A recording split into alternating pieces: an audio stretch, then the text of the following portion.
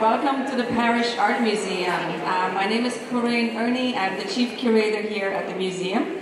Thank you so much for coming on this wonderful hot summer night, but I think we have a nice breeze on the terrace. And you're in for a real treat tonight with Burton and McPherson Quartet. And that wonderful music is brought to us by Hampton's Jazz Fest, who has been our partner for several years now for summer concerts. And I want to thank in particular Claise Brondal, who will tell you more about the music tonight. And I also want to thank our Friday night sponsors, the Corcoran Group. Thank you so much.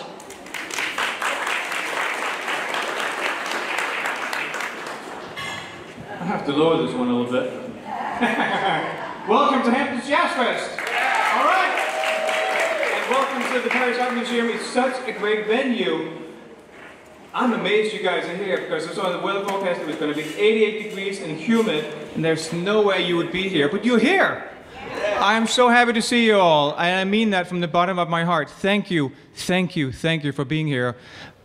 Most of you know what I believe in, and that is music, community, and good food, right? And good wine, too. We have great wine down the corner, in case you haven't noticed. So thank you for being here. This is what we believe in.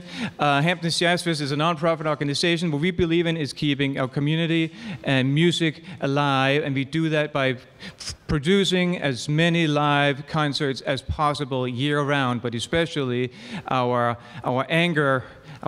title festival, the Hampton's Jazz Fest, is something we take great pride in. This is our third year, and we have about 35 events from July, August, and half of September, which is a lot of music, and we do that on a shoestring budget. If you guys feel like you want to be part of a cool organization who promotes multiculturalism, great music, diversity, community, and togetherness, COVID taught us that without togetherness, we're really not humans anymore. So if you want to donate, if you want to be part of an organization, come and see me or any of my partners who are walking around with these T-shirts. They're difficult to avoid because they're going to be mingling and talking to you. But because you are here, we're able to do this. And that's really what it is. Live music deserves a great live audience, and you guys are very much alive. It is so greatly appreciated that you're here. I can't say that enough. And tonight is extraordinarily special. We have a wonderful collaboration with the Smalls Live Foundation, and the head of that foundation is Spike Wilner. You guys may be aware and be very familiar with the legendary Smalls nightclub in the Village. Yes, right. Who has just been promoting and pushing great jazz for a very, very long time. No matter what, even during COVID, whatever it takes, they produced live music. As you can see here, this series here at the Parrish Art Museum is co-produced by the Smalls Live Foundation. The piano is the Rolls Royce of piano. Are you in for a real treat? It's a Steinway Model D. It's as big as an old Cadillac. It's a very great piano. And that was kindly lent to us by the Clavier House on Manhattan for your enjoyment. So all these efforts is just to create a wonderful venue, a nice event, and to create great music for you guys to enjoy. It's that simple. So without much further ado, please put your hands together and give them a lot of love. Give it up for Burton McPherson Quartet. Thank you.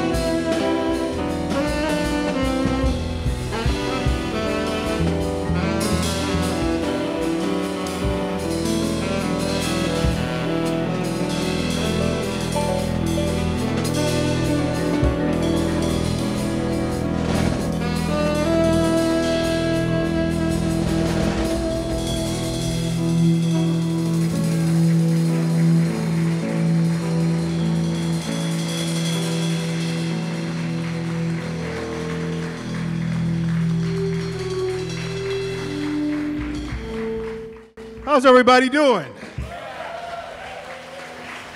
Oh, that doesn't even sound right. I'm going to try that one more time. I said, how's everybody doing out here? You know what I mean? Right where you, that's right, that's right. Oh man, it's so nice to be out here. Oh my goodness. Well, y'all, how many people live out here? Yeah, oh, y'all are living the life, man. This is, woo, this is nice. This is what I'm talking about. You know, I grew up in New York. I know Eric grew up in New York too. And I love New York, but boy, this gives you, you know, just a little bit of breathing room, you know? Just catch a breath of fresh air, a little cool breeze, lots of sun. I'm Caribbean through and through, so sun to me, that's everything, you know? I love the nature, you know? Beautiful. You are listening to the great Mr. Davis Whitfield on the piano. Davis Whitfield.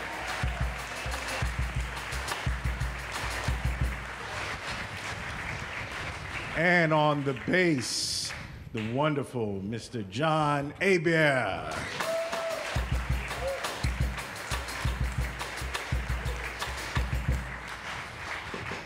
And as far as I'm concerned, there is no other like the fabulous Mr. Eric McPherson on the drums.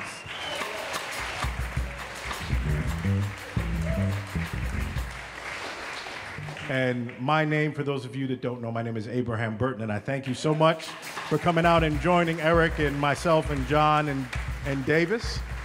Sylvia, is that you looking so beautiful as always out there? Is that you, Sylvia? Is that Sylvia? Stop. Looking beautiful as always. That's my dear friend Sylvia. You guys know Sylvia? You should. She's right there, standing up. It's good to see some folks here.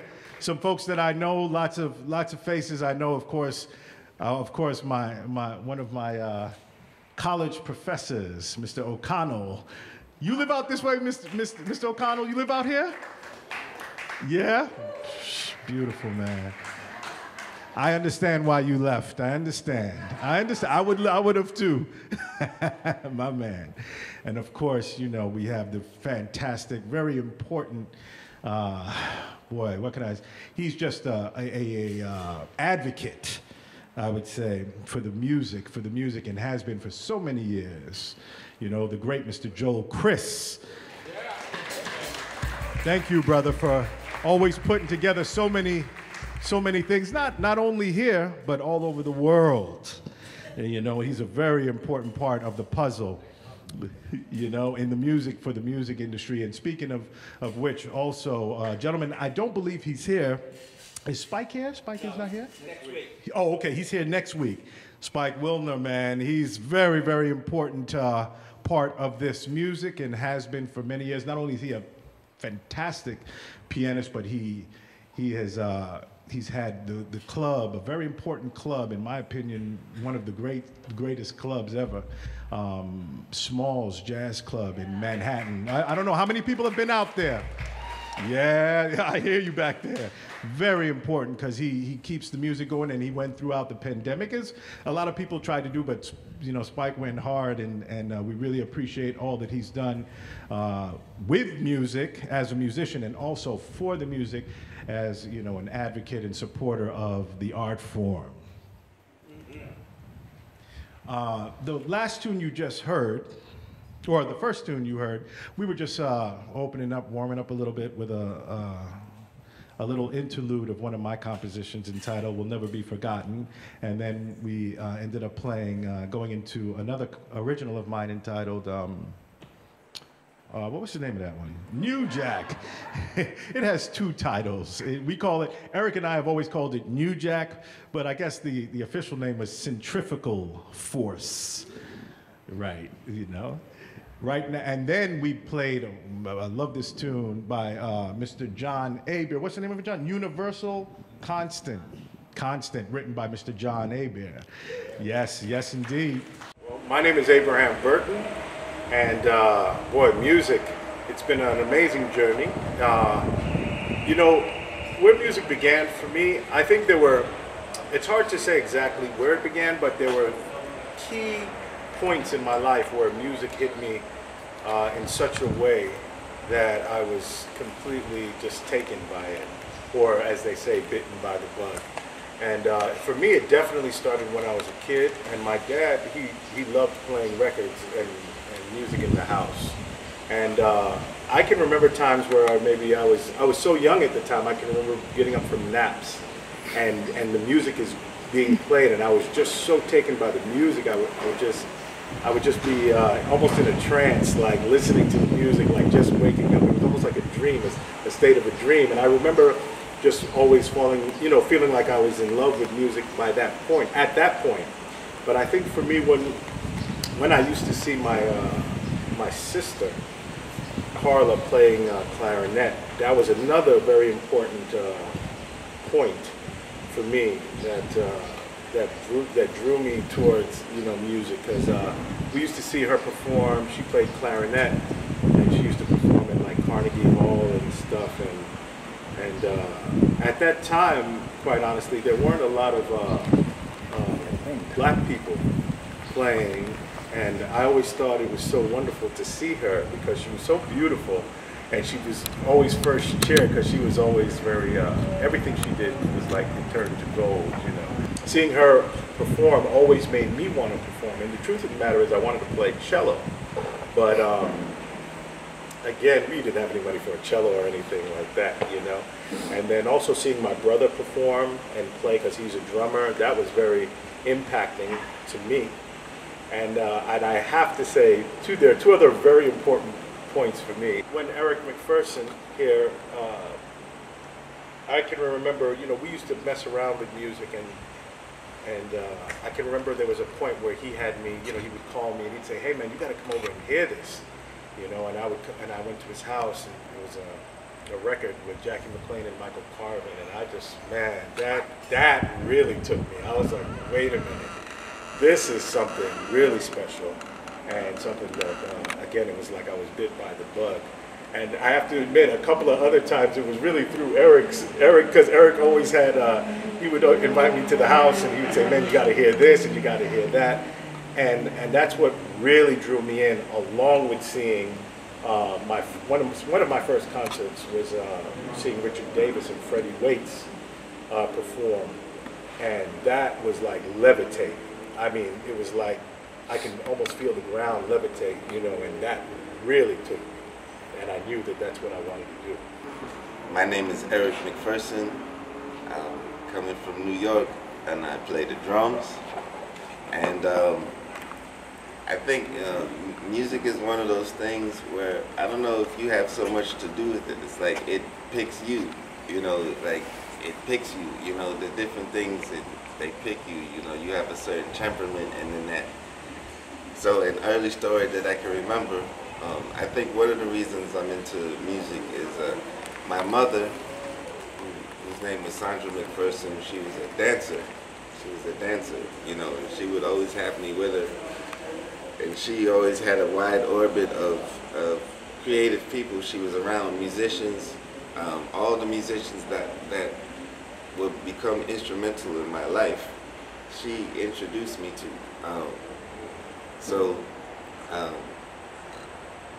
Some of my earliest musical memories are, you know, she was a dancer, so she was doing a show with a vocalist by the name of John Hendricks. So we were, the show was called Evolution of the Blues. So we were on the West Coast at that time. I know she was doing, I was quite young, it was like early 70s. And I know she was doing that show. And I know she also worked at a music venue called Keystone Corner, which was a popular jazz club in the 70s. So she worked there. And so, you know, I'm always around in these environments of music and stuff like that. And if I'm not mistaken, I was told I met Elvin Jones at a very young age in this club. You know, so I was, and she also introduced me to Charles Moffett. So all of this is like before I'm 5, you know, so just being around these kind of people. Yeah.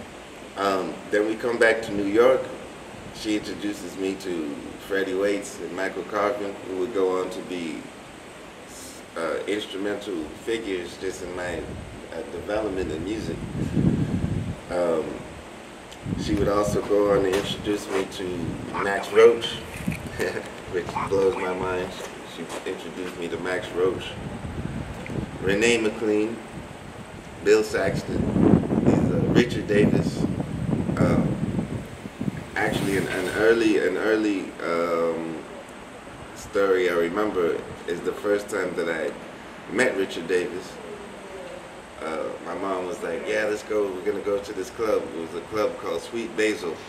It's not around anymore, and he was playing there along with Freddie Waits. And she's like, we're gonna go to this club. And I was like, I don't wanna go to a jazz club. You know, I was like 11 or something. I don't wanna go. And they're actually doing a radio broadcast. I actually have documentation of this moment. They're doing a radio broadcast, and I'm watching the band from the bar in Sweet Basil. And as far as the moment when you get bit by the bug, that would probably be it for me. You know, at that moment, just watching those musicians play, and the energy and the spirit that was coming from them was, I mean, it's what keeps me going today doing this. You know, because it's like you see what it's supposed to be, and you're always in that direction, moving to that, you know. And as the years go, that becomes more and more important because a lot of these people are no longer with us. So it's like, you know, representing that, remembering that, never forgetting, you know, because that's where everything comes from as far as my. And then on top of that, those people, then I have to add this gentleman right here, Abraham Burton. And Nasheed Waits, huge reasons for why I play music. Davis Whitfield at the piano.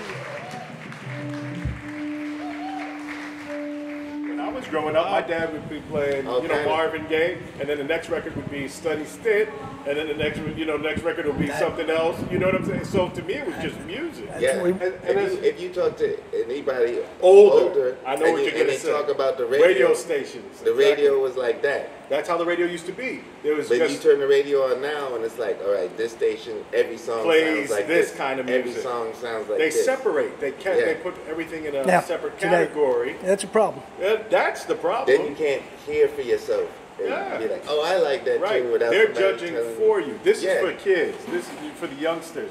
This is jazz. I'm telling you, it's the funniest thing. I love it. In my car, a lot of times when jazz musicians come into my car, they're like, man, what the hell is that?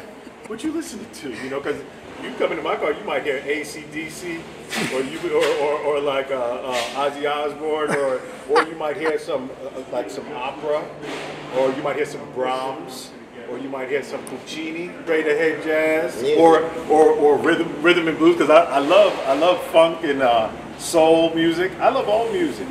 It's all music. I want to talk about you, Billy Eckstein.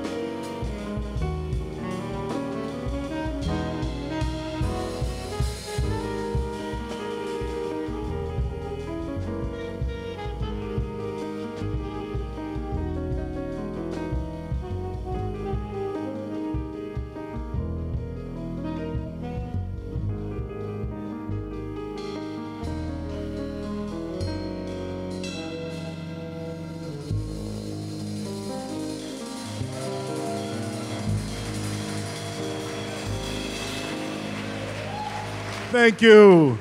Well, that's the first time we played this one. That's a new one called, an original of mine entitled The New Beginning. A New Beginning. So we're gonna, yeah, thank you. Yeah. Yeah, right. Very tasty. We're gonna, how much time do we have? 2 hours. 10 minutes? Okay, we're good. About that. Okay, that's all right. You guys having a good time? All right. Because I hope you are, because we definitely are. I always have a good time playing music, and definitely with these great musicians. Aren't these some fabulous musicians? Oh, half hour? Really? Oh, okay. All right, we have a half hour. All right. No. Cold cutoff is second. Okay, it's cool. It's cool. We'll work it out. We're going to, oh, that's a beautiful blue. I love that. That's nice. That's, what kind of blue is that? That's royal? Is that royal? No, that's not royal. That's like, what, is that sky? That's pretty. I like blue, you know? I like blue. Anyway, we're going to continue with another composition, original entitled Destiny.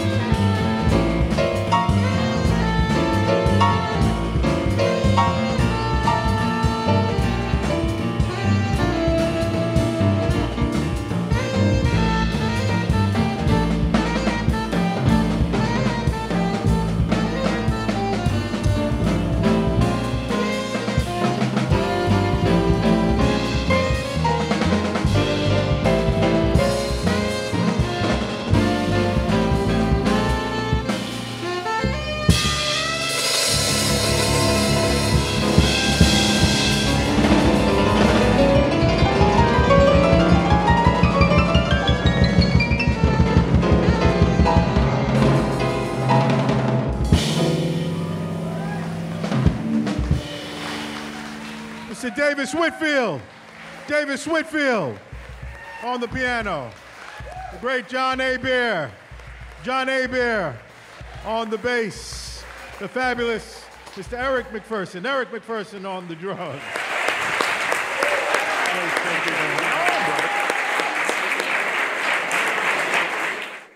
All right, don't be strangers. We have shows tomorrow night at Southampton Arts Center. Bakiti Kumalo Band. He was the bass player with the Paul Simon Graceland album at Southampton Arts Center tomorrow. Paul Bolenbach in Montauk at Gossman Stock. Check out our calendar at hamptonsjazzfest.org. We have so much music. There's no excuse anymore to go back to New York City. Stay right where you are. Thank you very, very much. Give it up for Mr. Abraham Burton and Eric McPherson. We were, what, maybe about 12, 13? 12, 13. My beginnings of music was like with Abraham and Nasheed. It's like that. It was It like, almost corresponded, like, it was necessary. Yeah, you know what I mean? It was. I wasn't like by myself. It was like, oh, that guy's playing. Right. It was like, it was. Are you saying it was cosmic? Yeah. Well, you know, for me, I wanted to play cello. You know, but you know, at that time, I mean, you just didn't see any. Honestly, there weren't very many black people playing cello, and we didn't have any money to buy a cello anyway. You know what I mean? It is what it was, you know. And I remember being in school, and my teacher asked me what instrument do you want to play, and I said I actually said the saxophone. You know, I just liked the way it looked. You know, I thought it was cool. You know, and he asked me did I want the tenor or the alto, but I didn't know the difference. And I told him the alto. And the alto, I was like, oh, this is really small. And it was the craziest thing that happened was when I picked it up, the very first time I ever put it together, he showed me how to put it together, and I put it in my mouth. Do you remember the TV series The Odd Couple? For some reason, I was able to play it. And everyone in the band like turned around and watched me, and they said, "Oh, you play this, and you've played." And I said, "I've never held this instrument in my life." It really made a lot of sense to me, and it was a true story. And the teacher came out, Mr. Eccles.